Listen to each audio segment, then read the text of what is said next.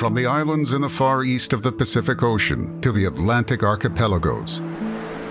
From the hot coast of North Africa to the cold waters of Scandinavia. World of Warships maps aren't just an arena for two battling teams.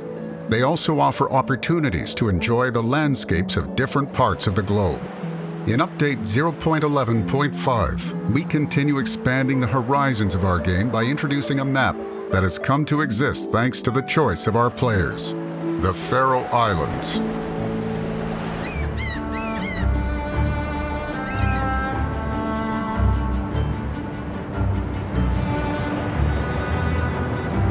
Geographically, the Faroe Islands are located in the northern part of the Atlantic Ocean, between Scotland and Iceland.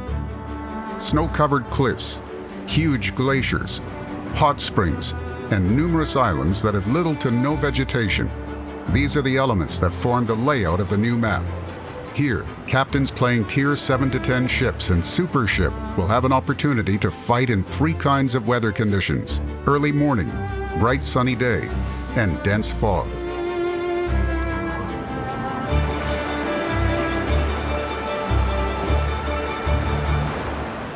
The Faroe Islands is a map with two possible options for the domination mode, either with 3 or 4 key areas. We'll begin our review of the new map with the former. There are 3 main directions on the Faroe Islands map. The first one is an open water area with an island range and emerging cape in square C3. It offers excellent cover for destroyers and light cruisers capturing key area A. Open water in this part of the map is a hunting ground for battleships and cruisers that prefer fighting from a distance. Elusive torpedo destroyers can also succeed here. An island ridge next to the key area will work for fans of positional combat at medium and close ranges. The islands cover ships from enemy fire from the other 2 directions. In the center of the Faroe Islands is key area B. It's one of the most interesting features of the map. This is an arena for destroyers and cruisers going for the capture, enclosed by 4 islands. Sloping on one side and steep on the other, they can become a good firing position for cruisers with high arcing ballistic trajectories. Ships with search equipment, the hydroacoustic search and surveillance radar consumables will be especially valuable in this area.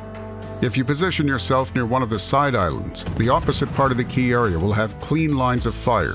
In this case, to hide from shells, destroyers capturing B should cling to the cliffs of the side island, closer to the enemy, virtually on the enemy half of the map.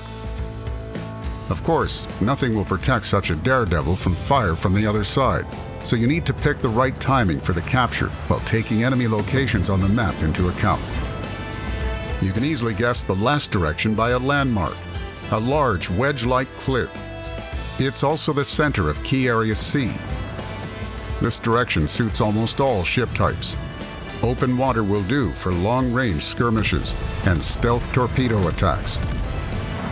Destroyers will feel comfortable in a cluster of small icebergs, and brawling ships can prove themselves near the 2 islands.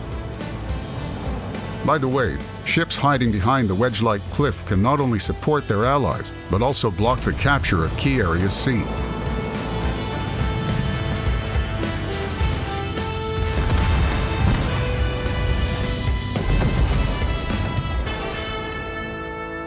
The Faroe Islands map with 4 key areas has a few differences. The first one is smaller key areas. Thus, the Cape will no longer play such a crucial role in capturing A.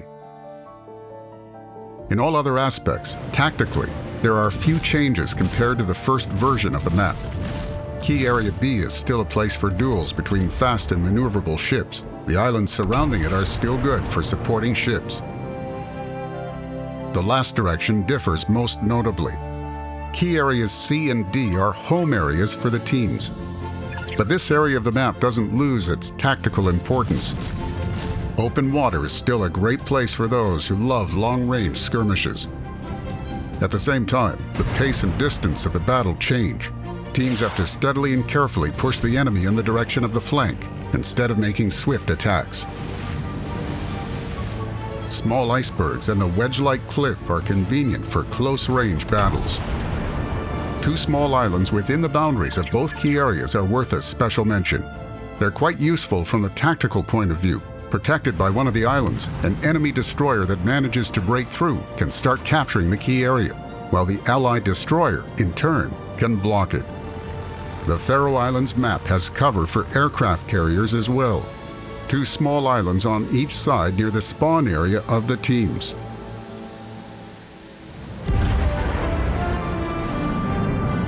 Our recommendations in this video are conditional. Each player is free to pick any direction and any position. After all, this is how tactics are born on new maps. We hope that your choice of tactics on the Faroe Islands will result in victory.